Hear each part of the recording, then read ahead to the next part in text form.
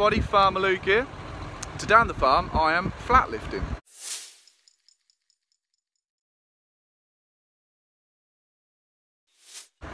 I'm flat lifting this field which is going to come potatoes.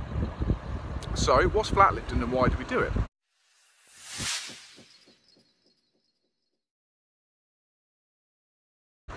Well, flat lifting basically is putting a leg in the ground to loosen the subsoil up. After a period of time, a field will get compacted down and there'll be a layer below the surface which is really hard and the water can't drain through it. We call this a pan.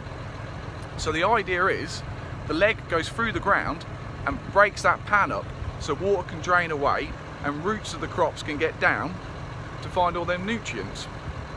So not only do we do this for drainage, it also helps with root stimulation. So basically the flat lift comprises of, I've got a 3 leg, but some people have 5, you can get 2, or even just a single leg, depends how big your tractor is. And the idea is they go through the soil, so you can see that's where the top of the field is, and the leg goes through and busts that pan up so it's all loose underneath. So let's have a look at it in action.